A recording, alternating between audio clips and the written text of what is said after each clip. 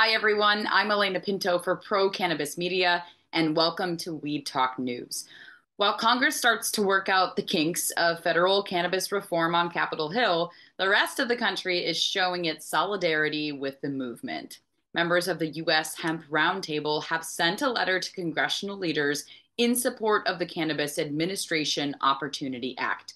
The group says it applauds the bill's introduction, but is also recommending changes to provisions within the legislation that would undermine the hemp industry. The other continued effort on the Hill is the Safe Banking Act, and some advocates are beginning to feel hopeful it'll pass. However, members of the Cannabis Regulators of Color Coalition say the bill is not a safe bet to achieve fair and equitable access to financial services for those in the cannabis industry. Next week, the group will host a panel analysis of the Safe Banking Act, including recommendations to improve fair access to cannabis banking. Meanwhile, more states are confirming they are looking to go green. Florida-born country music singers, the Bellamy Brothers, have partnered with Trulieve to launch a statewide initiative called Smart and Safe Florida and the Bellamy Brothers. They hope to put the issue on the ballot as a constitutional amendment in 2024. And in the heart of the country, Missouri's Secretary of State confirmed this week activists have turned in enough valid petitions to place a cannabis reform measure before voters. That means an initiative to legalize adult use cannabis will appear on the state's November ballot. Brandon Jones kicks off our state to state roundup with the latest from Missouri. Hey, everybody, it's Brandon Jones from Distribution Maven with the Missouri Cannabis Report for Weed Talk News. And yes, it happened. In November, adult use recreational cannabis will be on the ballot here in Missouri. So it was a little bit of pushback. We didn't know if the signatures were going to be met. There was a lot of talk about some of the districts didn't have enough signatures, but the petition actually did get passed and put on the ballot by the Secretary of State. So in November, Legal Mode 2022 will actually be on the ballot. There are some people now that is talking about whether is that the best initiative. Obviously, it's the first, so people are excited and might just vote just because it's available. I would obviously urge everyone to do some research, figure out exactly what the bill is going to propose, and make sure that you're a fan of everything that's on it. Also, we had a great event here last night, 8:10. The local sports radio AM station has celebrated 100 years. Lots of local sports stars hanging out, doing a lot of stuff for charity, silent auctions, lots of speakers, some really cool live music, and just a lot of the best people in the area from sports were there talking, having fun, just being all about the radio station here and supported. It was a lot of fun talking about to the athletes, seeing their change. A lot of proponents of CBD. Tim Gronhard, former Chiefs player, is a big proponent for CBD and hemp. He works with American Shaman here in Kansas City. Christian Okoye, the Nigerian Nightmare, was there. Great guy, also a supporter of Plants Over Pills. Tyrod Taylor and Sharon Collins, former KU basketball players, along with Coach Bill Self. A lot of the KU players were there as well, too. But they were obviously supporting of Plants Over Pills. It was great to see just the attitude and the people changing. So here in Missouri, again, November, the ballot for adult use legal mode 22 will be on the ballot. Make sure you do some research and get out there and vote. Again, I'm Brandon Jones from Distribution Maven, the Missouri Cannabis Report for Weed Talk News. Have a great week, everybody. The green rush in the Empire State is about to begin. New York cannabis regulators have just announced they will officially begin accepting applications for the state's first adult use retailer licenses in just 2 weeks. And the first licenses will be reserved for people impacted by the drug war. Those applications can start rolling in on August 25th.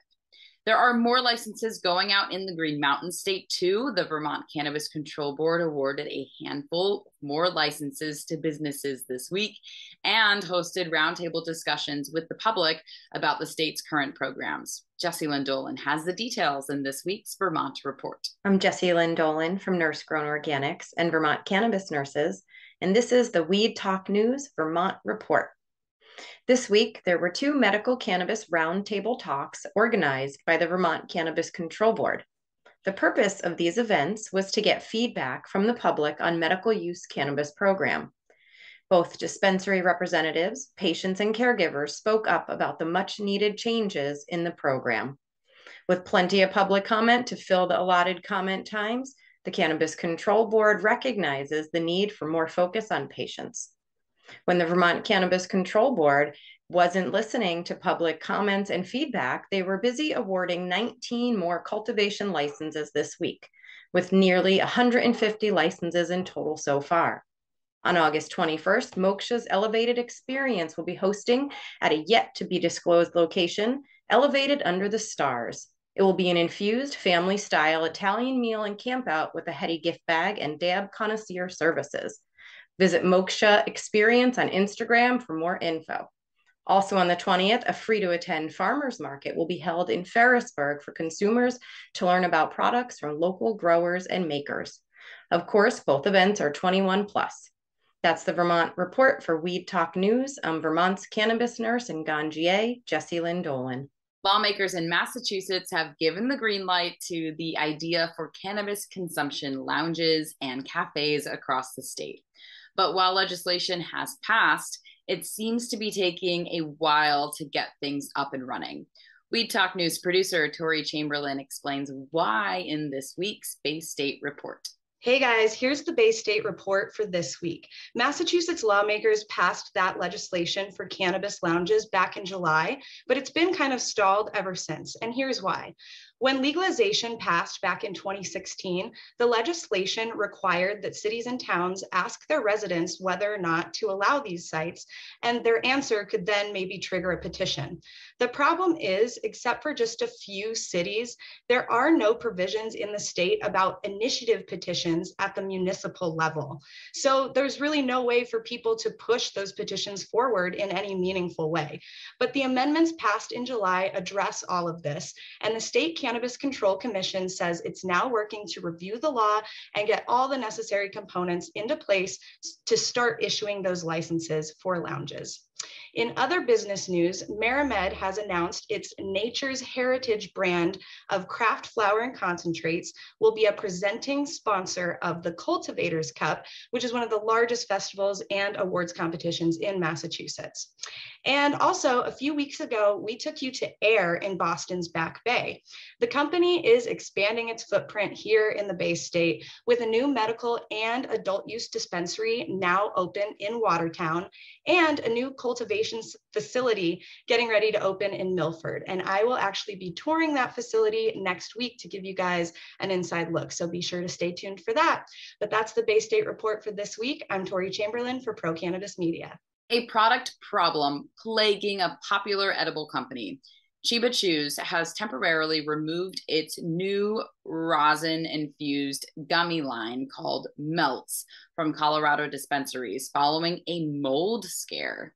There's been no official recall announcement because Chiba Chews doesn't believe any affected products reach consumers, but the company has removed all Melts lines from Colorado shelves for the time being and hopes to have them back by September.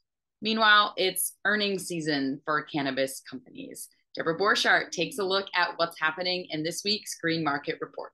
I'm Deborah Borchardt, and this is the business update for Weed Talk News. Earnings season is underway, and we had some big names deliver their numbers this week. One of the biggest was Trulieve, who reported revenues rose 49% to $320 million in the quarter. Now, while that sounds great, the company threw some cold water on its guidance, citing inflation. Having said that, Trulieve still plans on selling over $1 billion of cannabis for the year. Weedmaps also reported that their revenue increased 24% to $58.3 million. But here again, the company cautioned that in its outlook, it expects total revenue to be flat to down and in the mid-single digit percentage area. Now, on a positive note, Curaleaf was excited to report that New Jersey was a home run for the company. It reported revenue of approximately $338 million and noted that the Garden State was a big part of its success in growing those sales. Now, over 25 companies reported earnings this week, so if you need more detail on any of them, head over to the Green Market Report. And this has been your business update, and I'm Deborah Borchardt. Being a cannabis patient in Washington, D.C. just got easier. Washington, D.C.'s mayor tweeted this week to let residents know they can now self-certify for the district's medical cannabis program via an online application form. And get this, program fees are waived for new and renewal patients and caregivers for the next week.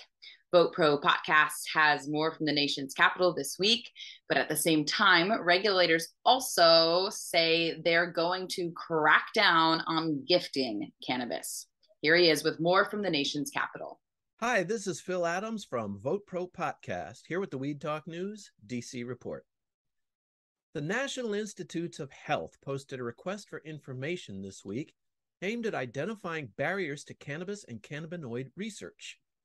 Citing the need for better understanding the plant's clinical uses and therapeutic potential, NIH is seeking input from the research community. In particular, the agency wants information regarding such impediments to research as the status of cannabis as a Schedule I drug and the limited availability of cannabis for clinical trial.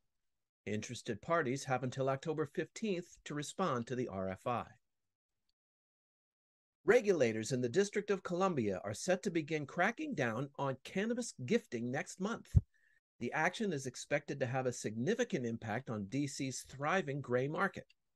The practice has been prevalent among certain retailers in the district since 2014, when it became legal to possess and use cannabis, but not to buy and sell it. Gifting operators typically raise the price of certain mainstream products, such as t-shirts and other items, then offer cannabis products free with the purchase. Licensed medical marijuana dispensaries in DC claim these operators are engaging in unfair and illegal competition. A joint cannabis task force created under the district's Alcoholic Beverage Regulation Administration warns that businesses engaging in cannabis gifting may be subject to fines or other enforcement actions. Elections officials in Maryland have finalized the language for cannabis legalization referendum to appear on the ballot in November as question 4. The question before the voters is, quote, "Do you favor the legalization of the use of cannabis by an individual who is at least 21 years of age on or after July 1st, 2023 in the state of Maryland?" Last April, the Maryland General Assembly approved a measure to put the legalization question on the ballot as a constitutional amendment. The legislature also passed a complementary bill to establish an implementation framework should Maryland voters approve question 4. It provides for the use, distribution, possession, regulation, and taxation of cannabis within the state. That's the Weed Talk News DC report for this week. I'm Phil Adams from Vote Pro Podcast. The prisoner battle in Russia over Brittany Griner and Paul Whelan continues. But now one U.S. senator is telling the White House there's another U.S. citizen who deserves to be designated as wrongfully detained. Claudia Post has that story and much more in this week's Pennsylvania Report. I'm Claudia Post for Scarlet Express, and I'm here in the Keystone State reporting for Weed Talk News. A spokesperson for Pennsylvania Republican Senate candidate Mehmet Oz sent a statement accusing Democratic opponent John Fetterman, who is currently the lieutenant governor, of being the nation's most prominent trust fund advocate of marijuana legalization. Now, what exactly does that mean? I don't understand. But that, of course, is Dr. Oz. We don't understand him, and we don't understand why he's here. Last week, I reported on Mark Fogel, the Pennsylvania school teacher who was serving a prison sentence in Russia for possessing medical cannabis. This week, Senator Bob Casey of Pennsylvania said the Biden administration should give a wrongfully detained determination to Fogel because he has been a dedicated teacher for decades, teaching the children of diplomats. Of course, I think all of that is theater, holding these people. For what reason? Of course, they probably want us to release some bandito from our prisons, but that's politics. Pennsylvania medical cannabis grower and processor Calypso Enterprise is calling on the state to provide equitable relief for independent marijuana companies after it laid off 55 workers at its facility in Erie. was a very big company. The layoffs amount to nearly 75% of the company's staff. Calypso's layoffs come only weeks after another Pennsylvania grower, Hanging Gardens, laid off dozens of workers and reduced others' hours. I guess my question is, why is this happening when we have sometimes shortages at the dispensaries? I don't know. I want to look into that and find out why that's happening. And I will report back next week about it. So that's a wrap. From Pennsylvania, I'm Claudia Post from Scarlet Express, and I'll be back next week to talk about what's hot and what's not right here in the Keystone State. So from We Talk News, have a fabulous week. Employee efforts to unionize seem to be plaguing corporations everywhere, from Starbucks to Trader Joe's, and cannabis is no exception. In fact, some former dispensary employees in Seattle, Washington, claim their store was shut down over their interest in unionizing. Josh Kincaid has that story and more from Washington State. I'm Josh Kincaid from the Talking Hedge with the Washington State Cannabis Report for Weed Talk News. Former Seattle cannabis dispensary employees claim that the owner closed the store to avoid unionizing. Labor laws protect unionized employees from many different forms of retaliation, including having shifts cut or hours reduced. One thing it doesn't protect against is a business owner simply taking their ball and going home. And that's exactly what former employees at Ponder, a recently closed Seattle cannabis shop, alleged that the owners did. Ponder workers filed to form a union in July of 2021, winning recognition via unanimous election on September 14th of the same year, but the store was closed less than 4 months later. Yet cannabis businesses cannot be closed for more than 30 days without forfeiting its license, suggesting that Ponder might have been in violation. But just recently, Forbidden Cannabis Club, a local chain of cannabis stores, launched an Instagram page for a new Seattle location with the same address as Ponder. So while it's impossible to determine whether closing the store was a union-busting move on the part of the owner, it seems clear that he wanted to sell or close the store.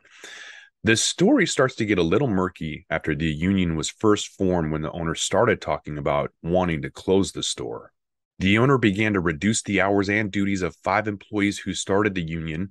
He later fired 3 and mentioning the store's impending closure in their termination letter. And former employees still feel strongly that the owner needs to either bargain with his workers in good faith or give back his license. Let us know what you guys think in the comments below. Next week, you guys are going to find out more about the Washington cannabis scene, but with that, we're going to have to roll up this Washington State Cannabis Report. I'm Josh Kincaid from the Talking Hedge reporting for Weed Talk News. Don't forget to like, share, and subscribe, or don't, and I'm out. In the Great White North, parts of Canada are paying back veterans in a big way. Officials in Ottawa are reimbursing a record number of veterans for medical cannabis. New figures show the federal government shelled out more than $150 million last year to former service members, asking the government to pay for their cannabis. The Canadian feds are now on track to spend nearly $200 million for the same efforts. This is a great way to pay back people who have served the country and ensure them affordable access to plant medicine. So now let's check in with Debbie Facey for more on what's happening in Canada. Hi, this is Debbie Facey from We Talk News, your Canadian correspondent for the Canadian Cannabis Joint of the Week. This week, what we had was in Alberta, due to the brazen robberies that have been going on, Alberta has decided to lift the laws when it came to having blackout vinyl that was going to be attracting the youth and under the age of 19. So with their windows vinyl line changing, it's going to be something that's going to be great for not only their safety, but for also any sort of witnesses and any sort of police enforcement that may have to come in order to do any sort of enforcement. Also this week, which we had was a cyber breach, which more of a cyber hack, we should say. And it was more on our OCS. Our OCS in Ontario is a delivery service that is responsible for delivering to all of the legal retail cannabis stores. With that, which led to a halt in the deliveries, OCS has promised now to make sure that they have not only the precautions, but the safety also in hand to ensure that they do not have any sort of hiccups where there is such a breach, or can a breach happen again in the future. What we also have just been able to find out due to our reports from Health Canada was that we had over 425 million grams of unsold cannabis destroyed last year. And when I mean destroyed, I mean as in put on fire and watched blaze. Ontario has seen and does realize that not only is that an unsustainable way of distributing or getting rid of product that has not been unsold, but it has also kind of shown a lot of numbers to a lot of these LPs that their products and the number of products that is being distributed at one point may be too much at one time, where they are in the end losing their profits and having to burn it like they did for 425 million grams of cannabis. I'm Debbie Fazy for We Talk News, your Canadian correspondent, and that was our weekly joint of the week. Israel has long been touted as the global leader in cannabis research, and now it looks like companies there are leading the way toward new techniques and innovations with cannabinoids. Danny Oberman reports from Jerusalem with the details. Hi, this is Danny Oberman from B2B Khan for We Talk News in southern Jerusalem at Cafe Tal. The hottest news this week coming out of Israel is from a company called Terragen. It's a subsidiary of Plant Arc Bio and Siach Medical. A number of companies in Israel are working on producing cannabinoids in bioreactors at price points that look to be competitive with commercially grown cannabis. Using a fungi-based formula, the cannabinoid CBG is being produced in a microorganism. We should expect announcements in the coming months about production of THC, CBD, and CBC. It's anybody's guess how this will affect the cannabis growers in the future. The next story is troubling. Many Israeli growers are in trouble, serious trouble. Univo is firing workers. Panaxia has announced they'll be moving operations from Israel to Malta. Bol Pharma screwed up their reporting and in fact lost money in 2021. In addition, there are reports that companies are holding hundreds of tons of unsold dried flower. This won't end well for many growers. The other side of the equation is that the cannabis medtech realm is absolutely thriving. Check out the websites of Israeli universities, whom almost all have departments for cannabis and cannabinoid research. This is Danny Oberman, B2B Khan for We Talk News from Jerusalem, Israel. And finally, here's your chance to have a hand in crafting cannabis content at next year's South by Southwest Festival. The festival's official panel picker is now open to the public and lets you browse through a variety of panel discussion topics you may or may not want to see on the stages in Austin, Texas next year. But unlike previous years, now you can actually search by the term cannabis, which gives you a whopping list of 73 different panel topics to potentially choose from. The window to vote closes on August 21st, so be sure to log on to panelpicker.sxsw.com to share your 2 stoner cents. It's always exciting to see more cannabis education opportunities coming to the public. After all, it's a whole new world of weed out there with a lot to learn. And remember to use it wisely. That's it for Weed Talk News this week. I'm Elena Pinto for Pro Cannabis Media. With that, we're going to roll this one up. I'm Josh Kincaid. This is The Talking Hedge. Don't forget to like, share, and subscribe, or don't, and I'm out. Don't forget to smash that like button on your way out and check out these other videos that we've got.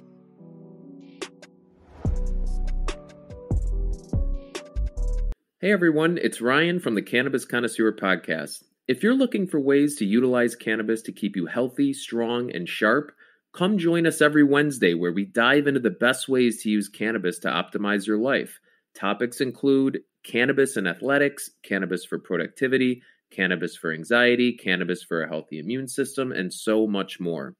If you're a curious connoisseur, this show is for you. So please head over to our page and we're looking forward to seeing you this week. Bye.